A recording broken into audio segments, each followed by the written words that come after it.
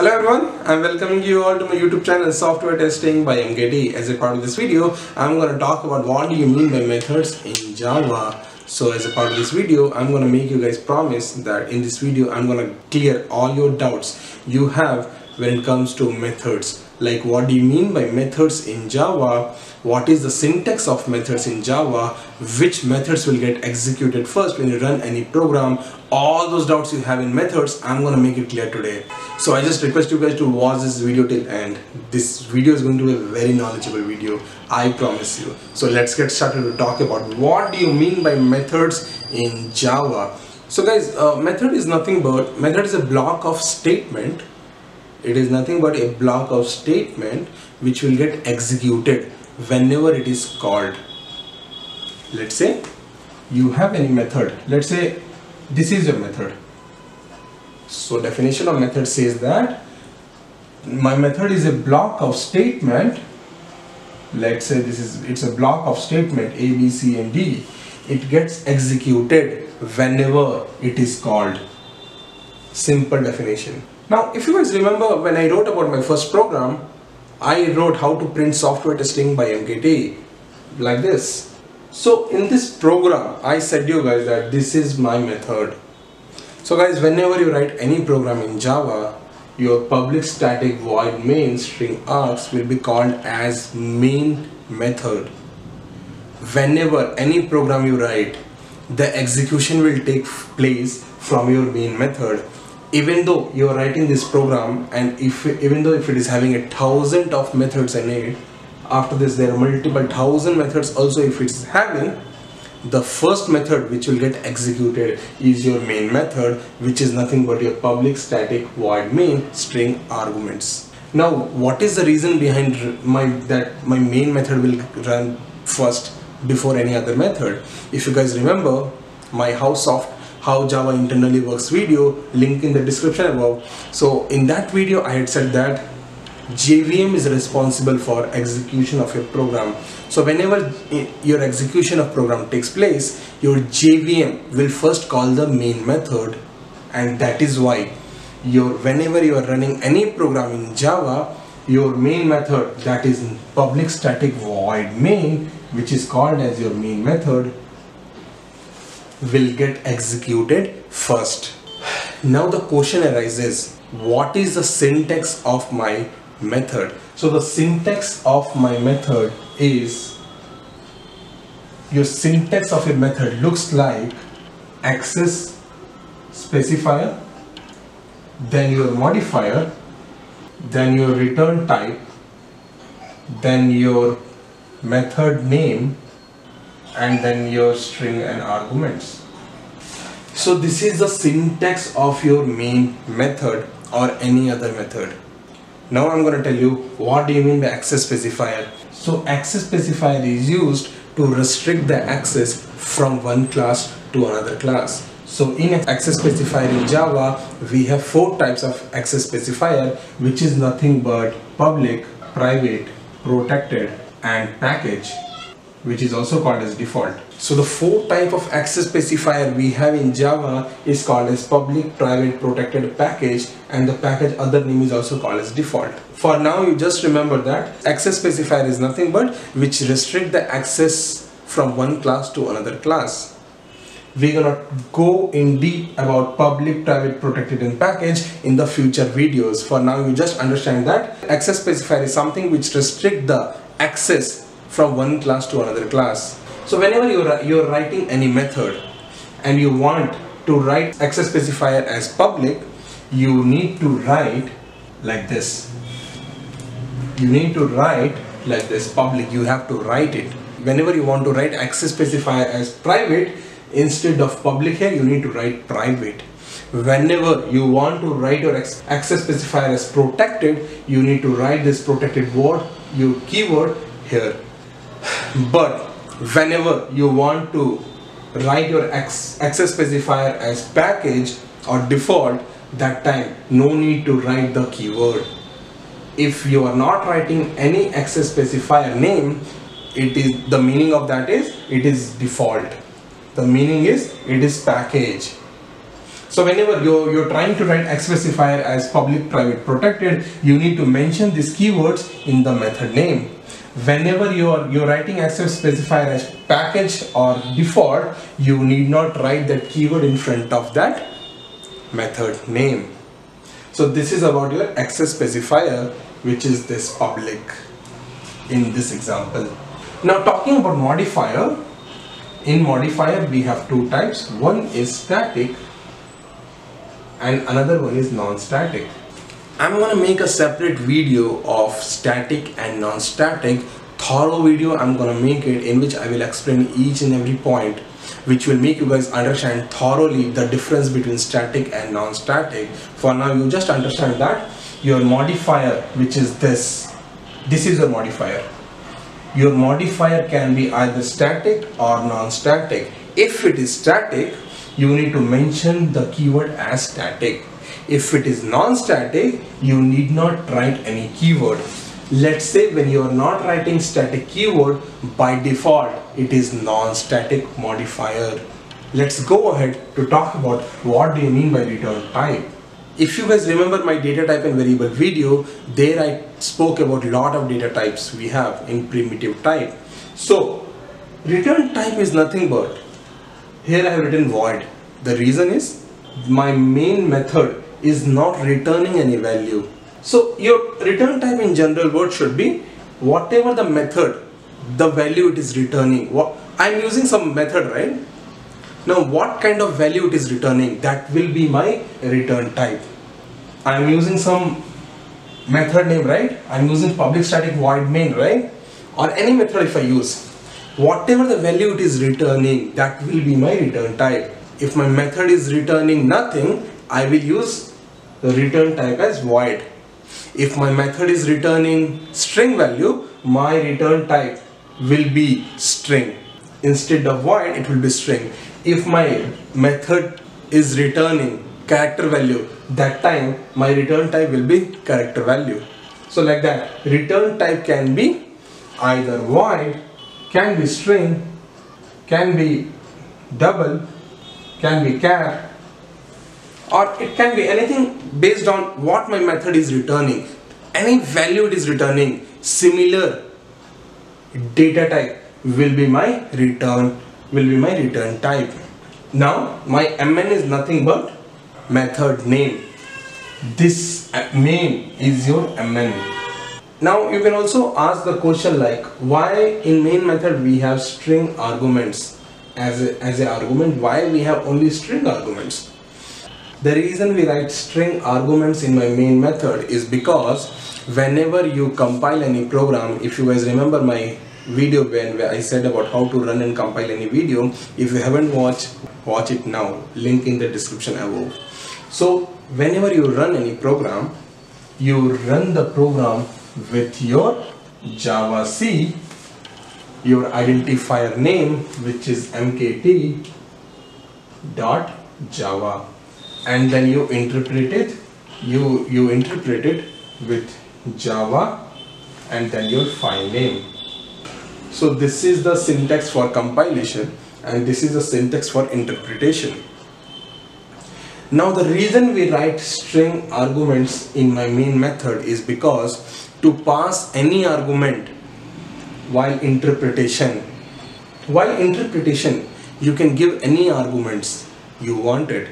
Let's say if I write here MKT and space 1, I can do that. If I do that, my output will be software testing by MKT then 1. So while interpretation, whatever the argument you want to give, those arguments will go and store in this string arguments. So the reason we write in main method string arguments is because after compilation, in interpretation, you can give more arguments, you can pass more arguments, whichever arguments you want, you can pass it. That is the reason we pass string arguments. To make you guys thoroughly understand this example, at the end of this video, I'm going to write a program to show you how this happens. To make you guys understand thoroughly that why do we write string arguments at last, I'm going to write this program at the end of this video and show you guys practically. So when I told you about the syntax of my method, I told you it is access specifier, methods, return type, and method name. To be precisely called, this is not always string arguments, but it is like arguments. So in my main method, we always use string args. In other methods, we can use any type of argument we need it. We can use either int arguments, we can use either character argument, we can use double arguments. Always remember, when you are writing the syntax of your methods, your arguments is always optional. That means writing the arguments in method is of your choice. You can either write it or you don't write it. So this is about the syntax of methods we have. Always remember now, your access specifier can be private, public, protected, or package, which is default. Even though you don't write default or package, it means it is default. So coming to your modifier, it can be either static or non-static. If it is static, you need to mention it is static. If it is a non-static, you need not write the word static, which means it is a non-static. Coming to the return type, you need to write return type as the value which your method is returning. If your method is returning integer value, you need to write here int, which is integer. If your method is returning character value, you need to write here char, which is character. Since in this program my method was not returning any value, I'm gonna write my return type as void. Coming to your method name, you can give any name you wanted. Your main method will always be main. Other method, whichever you call, whichever you use, you can give any name you wanted. Always remember, it should be lowercase and it should be a character value. It should start with a character value, and then you have arguments. Arguments is always optional when you talk about the syntax of method. When you talk about my main method, your syntax is always public static void main string arguments. The reason we have in main method string arguments is because whenever you are compiling and interpreting your program, while doing interpretation, you can pass any value as an input to the program. You can pass any value as an argument to the program. So for that sake, we are using string arguments. How that happens, I'm going to explain it in this video at the end. So now let's talk about why main method will have string args as an argument. Why it will have only string args. When I wrote this program before this video, I told you the main method will be public static void main string arguments. Now I'm gonna give you a demonstration to show you guys why main method will consist of string args. So you just need to open a notepad or anything wherever you want to write a program. You need to create a class. Let's say I'm creating a class with a name as first, which is my identifier name, and then I'm creating a main method, which is my public static void main, and then this is what I'm talking. Why I'm writing string args as an argument here, I'm talking about this. The reason I'm writing this program just to show you guys that why main method will have string args. So I have written this main method, and after writing my main method, I have to write my method body, and then I'm closing the class body, which is this one. So inside my method name, I want to print how are you system.out.println, and then I need to type how are you, and that's it. So the motive of writing this program is to show you guys why we use string.args in the main method, and the motive of writing this program is to show you guys to print how are you. So we need to save the file in the desktop. You can save it anywhere you want. I'm saving the desktop, and we have to save the file name with the identifier name.java. So we need to give first dot Java. After it is saved, we need to open the command prompt.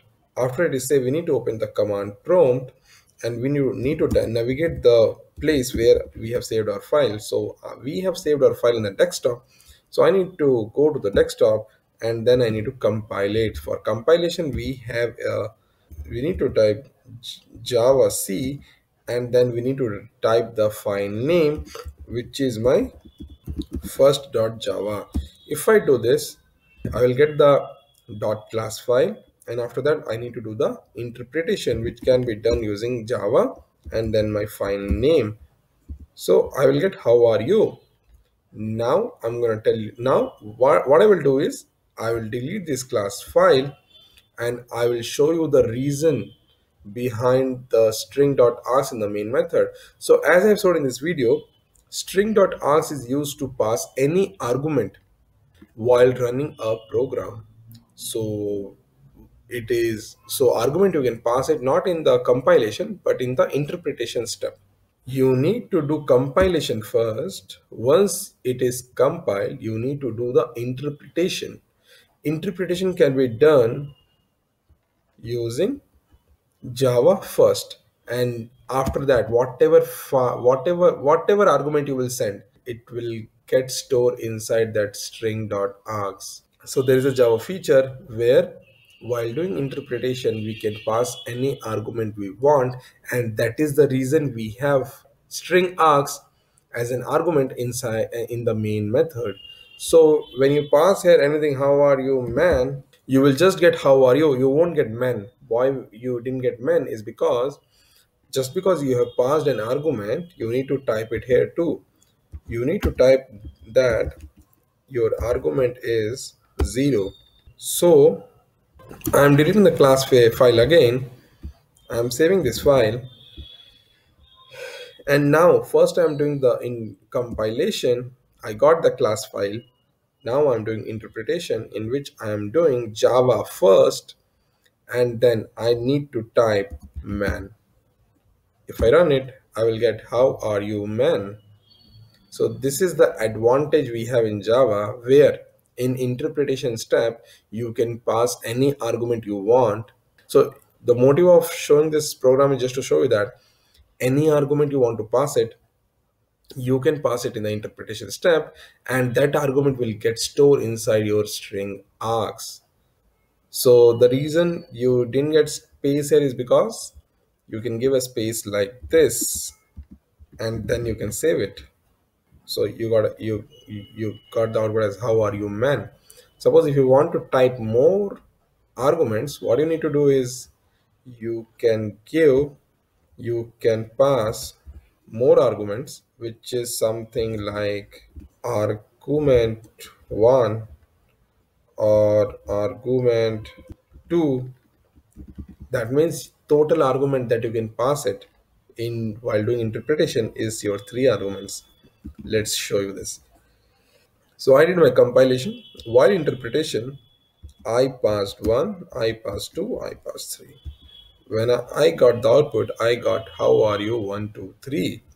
So this 1, 2 and 3, your 1 got stored in argument 0 equals to 1. Your 2 got stored in argument 1 equals 1. Your 3 got stored in argument 2 equals 3. I hope now it is very understandable to you guys. So that's all about methods in Java. In the next video, I'm going to talk about how do you create different methods and how do you call it. So that's all in this video. If you have any doubt, list out all your doubts in the comment section. And if you have any suggestion for me, list out all your suggestions, list out all your questions in the comment section. I will be listening. You can reach to me out by Twitter account, Quora account, or my Gmail, which is added in the link description. If you think this video was useful to you guys, give a thumbs up to this video, subscribe to my channel Software Testing by MKT, and please share this video with your needy friends. Take care, stay tuned.